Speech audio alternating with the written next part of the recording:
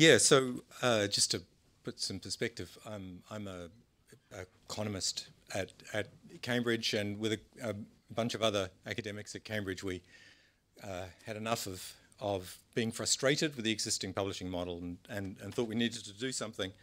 So what we decided to do was to set up an open access publishing company, publishing monographs, and we'll have a look in a little bit more detail in a second. So it's with that hat that I'm here, with this looking at open book publishers. Just a little tiny bit of background, and you know, it's open access, it's online. So I really do encourage any of you who want to trawl while I'm talking, you know, go online, have a look at the website, and I'd really like, you know, if you've got any thoughts or feedback and things like that, it's always very gratefully received. But I took a screenshot rather than try and do this live. I'd seen a couple of presenters previously fighting between the two, and I thought, you know what, I'll just do everything with screenshots. So anyway, it's all screenshots. So that's the sort of homepage. A couple of things to point out from it. So at the bottom there, we've got, so far we've published about 118 titles. We've been going about 10 years now. We've got about 1.75 million book visits for those titles in that time. And it's a global audience that's coming through. So it really, you know, Google Analytics says that there's 217 countries. You know, I don't think there's only about 180 in the world, so I don't know quite how Google Analytics does it. But anyway, there's quite a few that have come through. And you look at those analytics maps, alas, North Korea is still white. So we don't seem to have got anyone from North Korea, but otherwise it's pretty green. So all the books are open access. Now, what does open access mean? Mostly, it means CC BY. So most of our books are CC BY. Not all of them. Can discuss about. There's some that are NCND, and we can talk about these various licenses if anybody's interested. And just as part of the, just to point out, we don't charge authors a publishing cost. So there's no compulsory charge there. We do ask for them to apply for grants if they're aware that any's there, but there's no compulsory payment, so it's not part of the decision process. Just quickly, we're a non-profit community interest company that we set up just to make sure. What we were concerned about was that the good quality, you know, it's a standard thing. I'm pushing against an open door here, but good quality research, particularly in the humanities and social sciences, wasn't being made publicly available because it was behind the paywall. So that's what we were trying to address. So presently we're publishing about 24 titles a year. We primarily publish peer-reviewed research, and you'll see one on that I hope will all interest you and immediately go in and have a look. In fact, many of you might have been contributors to this, so there's a few nodding heads around the audience, so thank you very much. And it's those sorts of works that we're looking to publish, really good quality, highest quality research monographs. We have a very rigorous peer review process, and it's it's the only traditional part of our model. We really, really want to be publishing work whose alternative outlets would be the very top university presses. That's the level that we're looking for. Okay, but amongst those 118 titles, there are 10 open access textbooks and 5 works that were created as part of a student and coursework process. And it's that area that I want to look at now and think about some of the issues around the textbooks and then the course content that we've published. Okay, so the textbooks, we've got 10 OA textbooks. 3 of them are targeted at university level. 2 of them at the bottom there in classics, which are published in conjunction with Dickinson College in the US, and there's a big website that backs with those publications. One of them is in economics, and we've published 7 titles now, which are targeted specifically at the UK A-level students, specific courses and structures within the UK A-level. And again, this is primarily where I want to be thinking for the talk now. At the top, we've got one on ethics, which is targeted specifically at the philosophy and religious studies courses in A-level. We've got one on mathematics, which is targeted at the STEP examination here, which is the mathematics exam that sits above A-level for people going through to study mathematics. And we've got 5 in classics, all targeted, and you probably can't read, but this is like Tacitus, particular segments from these works, and those segments correspond to the assigned texts from the Ancient Civilization course for A-level. So these are really, really specifically targeted at A-level courses. This would be the sort of the homepage for these, and I'll just briefly show you what happens there. We've got free editions. We've got a PDF reader, online PDF reader. There's HTML. There's PDF, which is free to download. We also have some EPUBs and MOBIs, which we're charging for, and we've got paper and hardback editions, which again we charge for. And we can talk about why we do that, etc., later if anybody's interested. But the free editions of our textbooks are like that. On the more recent books, we've also got XML, which can be downloaded for free as well. We have a facility called OBP Customized, which allows anybody to come in and customize the title. That can be mixed and matched across ourselves, or other content can be brought in, and we can republish that as whoever wants. So that facility is there. I've got on all the titles there's a viewing statistic, and so here in this case it's saying viewed just over 43,000 times, and there's a little details button there that if anybody's interested can go through, and it gives a much more detailed breakdown of where the book has been visited. So by a book visit, I mean somebody's gone to the PDF reader, downloaded the PDF, gone to the HTML. We'll talk about that a little bit more in a second. And then finally, for these classics books, and this is one of these reuse components, where open access is not just about free to read, but it's free to reuse. And so here is the situation where there is, in the classics community, there's a group, a website called the Classics Library, which is a huge, wonderful resource where teachers are sharing their content. And Stephen Jenkins, who's who runs that, said, could he upload these books through a WordPress site onto the Classics Library? So here is the version of that uploaded onto there. And of course, along with that comes commentary functions and the ability for teachers to come in and supplement or complement the work, in some cases adding videos that complemented it, in other cases comments and clarifications and things like that. So here's a reuse example where the book's been picked up and it's been put up onto another website and engaged with the broader teacher community. So I want to think a little bit, and we'll come back to that, because this for us, and important, what we're recognizing is that level of engagement is hugely important for the uptake and the use of the work. It needs to be coming into a community. It's no good just us putting up stuff and saying, look at CCBY. You know, one's got to connect it as well. And people have, and so that's something which one of the reasons really and excitement of being here is to think about how this high quality content, what could or should we be doing, not just with textbooks, more generally, to increase the engagement and the reuse of the work, because that is a really important power of what CCBY provides. So here's usage stats for the 7 textbooks. So these are again all A-level textbooks, and you can see that the online readership is in the 40s of thousands. Now student enrollment for these courses is quite small, in the 1,500. So there's a lot of engagement going on here, and if we break that down a little bit, we've aggregated, to talk about usage statistics, we've aggregated statistics from a number of different platforms that we're aware of which are hosting this work.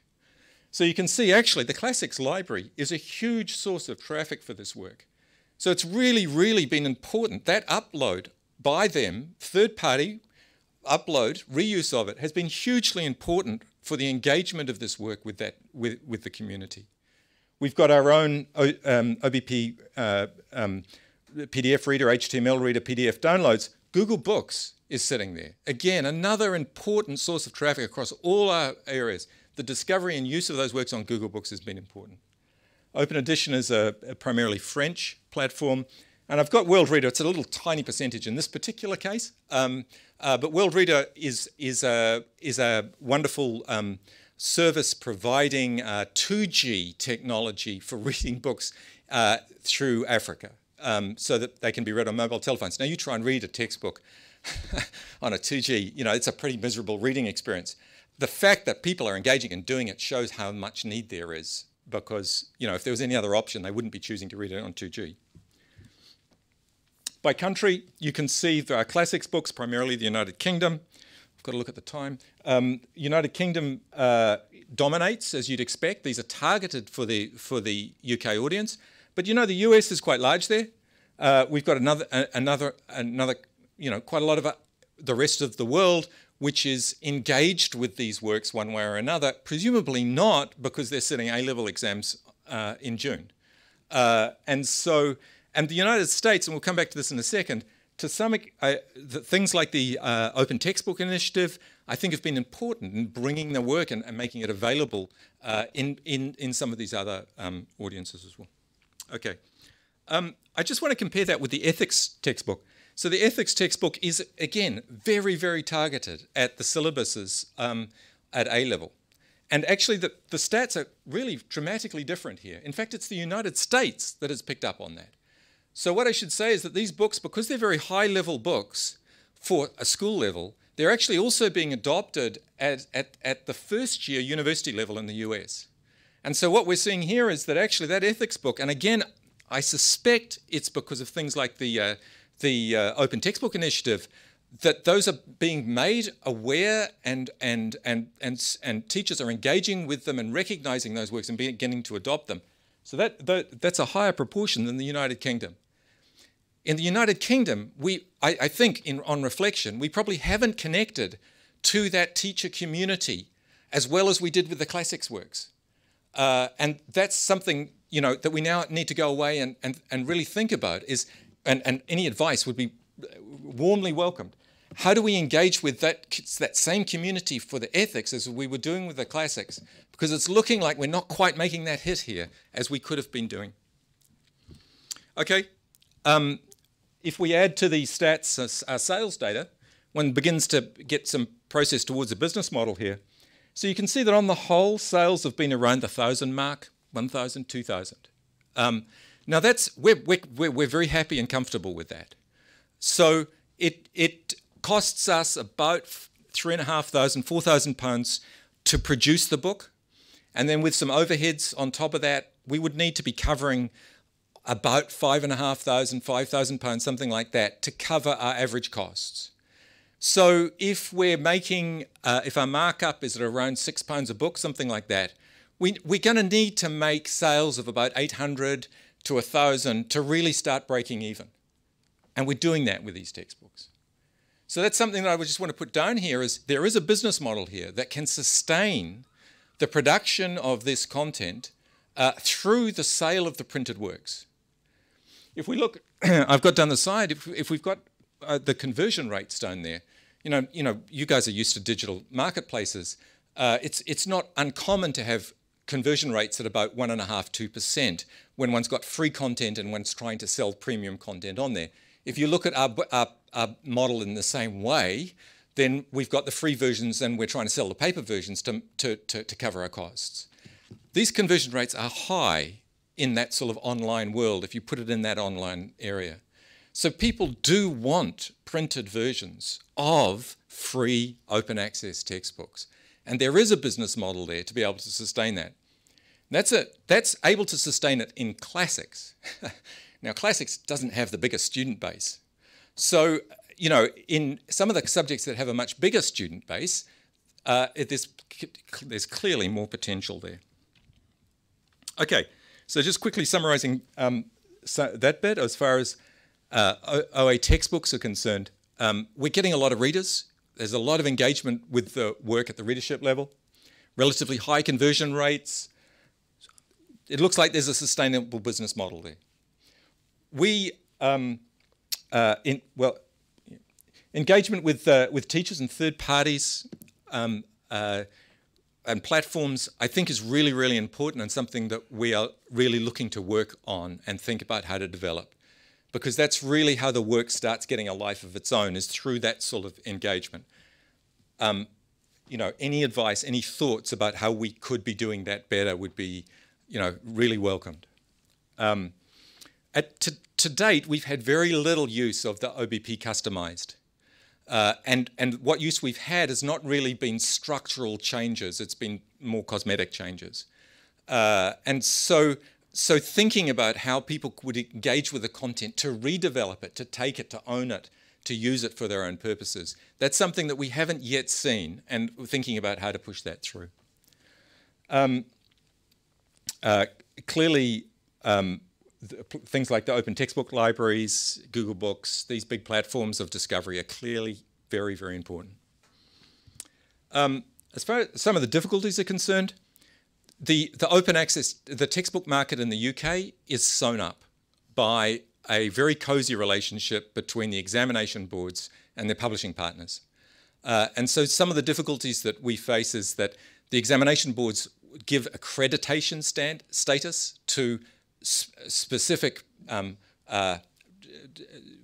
providers. Presumably there is some money transfer that goes one way or another as associated with that. And in some cases, teachers don't feel obliged to take the accredited one because they feel that, you know, that's the one that will prepare the students the most. So there is a very, very cozy relationship that's developed. And I think, you know, I would really encourage, as a movement, we don't have that K-12 movement in the same way here as we've seen in the US, and thinking about how to break that relationship and to free that relationship up, I think, is really, really important. So, for example, the timing of the course content, I said that many of those classics books were targeted at specific texts.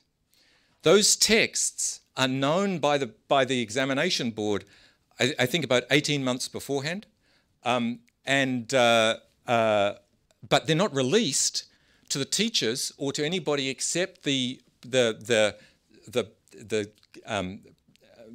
private partner that they've made until about 9 months before. So to get those books together, one's got to scamper fast, which is not a good way of doing things. So an easy win would be just to say, ask them to make that announcement another year earlier and give the teacher community and the academic community time to develop the resources for it. And finally, I've been given a 3-minute warning, and these are going to be long minutes. I'll talk very fast and it'll extend. Commissioning content. We've got a business model that covers costs. We do offer authors royalties. Not all of them take it, but we do offer royalties to authors. And the royalties are in the low thousands. Now, that's not enough to buy you out a job to go and write a book. So if one's going to do commissioning, one's got to think more carefully, or one's got to think, if one's going to have a systematic provision of open access resources, we've got to have another way of coordinating teachers to make sure that we are always providing the content as required. So some sort of coordination device is required to be attracting and assigning works. But there's lots of authors out there who want to do this, not for money, but because they believe in education. And so harnessing those would be valuable. I've got 2.5 minutes left. 1 minute, I'm told. Okay, I just want to talk quickly about the other part of it, which is we've got 3 works that were created as part of the teaching environment. So the first of these was a translation of Denis Diderot's Rameau's Nephew. It's a beautiful translation by 2 Oxford academics, Kate Tunstall and Caroline Warman. The editor wanted to have a lot of biographical and musical footnotes because there's a lot of references that present readers might know. And so they worked with Pascal Duc at the Conservatoire in Paris and recorded as part of the program for the musicians and the recorders and the directors and as part of a student program was to create 14 tracks for that, which we've then embedded in the book, and I do have the book, but you know, embedding music into paper is difficult, but we've just got little QR codes so that you can play it on your telephone. But of course, all the digital ones, it's all embedded in there. And all that music has been created CC BY, so it can be uploaded. Hadn't been recorded before most of this. So that's one example. Then Caroline Warman, you'll see there, went on and worked with an anthology of works from the Enlightenment about tolerance. Now, this was in a direct response to the Charlie Hebdo attack in Paris. And the French, 18th century French literary society brought out a pamphlet of Enlightenment writings about tolerance. Caroline Warman saw that and said we should translate it. She took it back and made it and assigned it as the translation course for the second year French students in Oxford. So 100 students plus their tutors then spent the first term translating this work, which was brought out then in time for the first year anniversary in the January 2016. It was then released then. So this was a huge engagement, all the students really engaging in this, and I think it was a very productive educational experience for all involved. And of course it got picked up by all the newspapers, so The Guardian and the BBC and things like that. It's all started reporting about how Oxford students were responding to the Charlie Hebdo attack. So it was a very positive experience, I think, for all involved. So much so that it inspired one of her colleagues to do a similar thing about anthologies about the idea of Europe for the Enlightenment. All, again, in this case, targeted, it came out in 3 different languages, in English, German, and French. And the releases were targeted for the elections. There was the national elections in France and in Germany, and there was a Brexit vote here that some of you might remember. And so this was brought out in time for those to try and bring through and reinforce what the underlying concept of Europe was. In a way, it was a coordinated effort across a bunch of universities and students across Europe to try and reinforce the very processes that they were doing. Again, an extremely powerful learning process for all those involved. Okay, minus 1 minute, so I'm talking backwards, but some quick lessons here. You know, students do wonderful things if you give them good tasks and good direction. The second is that it's catching. Once you've done it, you want to do it again because it works so well. All of those projects worked really well because the primary academic behind it was deeply engaged with it. And their credibility and their academic rigor was going to be lying on the final work. And I think that was really important. It really engaged the students because there was deep involvement by the academics involved. And of course, in this day and age, if you're going to get academics to put that much effort into it, you've got to reward them. And so there needs to be some recognition system for that type of process in the promotion structure. Caroline Warman was awarded the Teaching Excellence, Teaching Engagement Award at Oxford because of the work that she'd done on the tolerance volume. Okay, so that's it. There's some contact details for both Open Book and for me, and a quick plug. The person who creates all our digital content is going back to Italy, and we're looking for another one. So anybody who knows anybody who wants to work doing that sort of thing, please tell them to get in touch.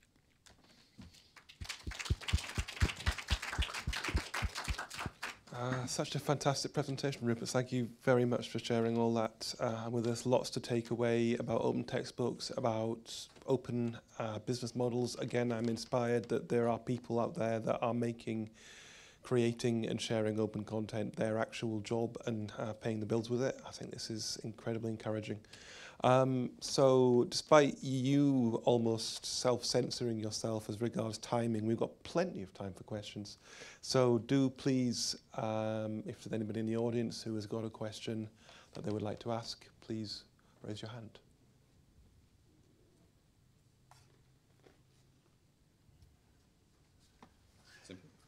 Right at the back there.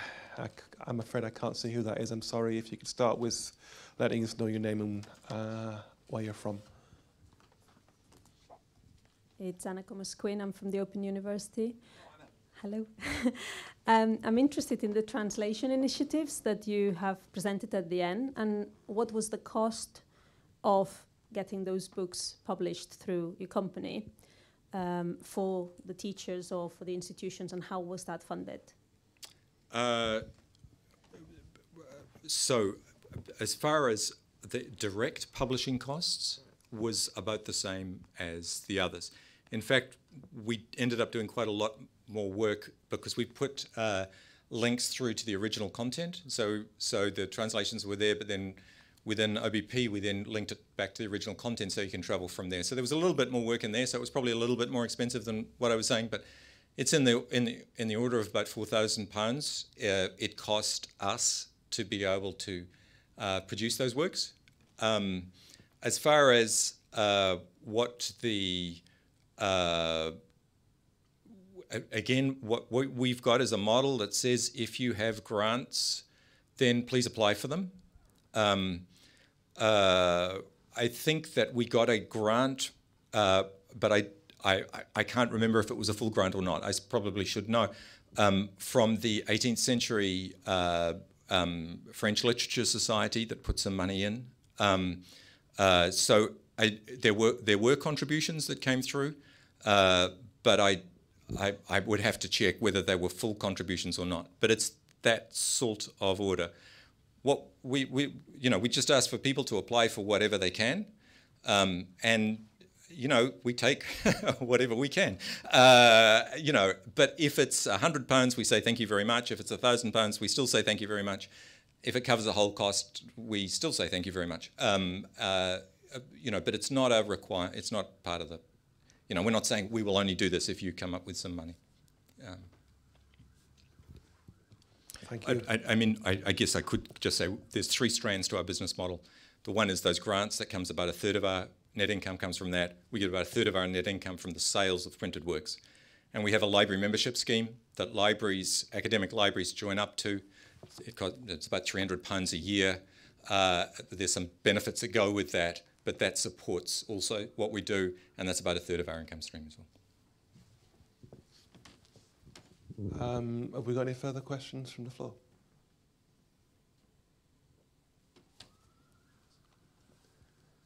It looks like people are realising that the bar is in fact open. I, however, have a final question. Have you come across the work of Martin Eve at Open Lib Hums? And Absolutely. Do you work with those guys?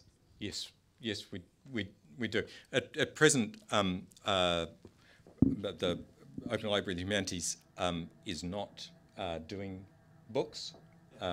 They have originally when they set up, and I'm not sure if the plan has changed, it was to involve 4 publishers in book publishing, of which one of them was us.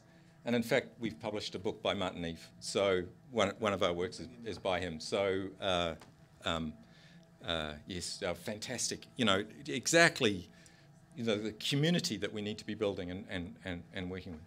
Yeah, there's a lot of really encouraging work in open access and in open publishing, especially in the humanities, the social science, where the research culture is around the monograph. But I'm just rambling and asking my own questions. I could very easily do this in a different room and let you guys go. So I'd like once again to thank Sam and to thank yourself for 2 excellent and inspiring talks to close the conference on. So thank you very much for that. Can we the usual way? We've now got a short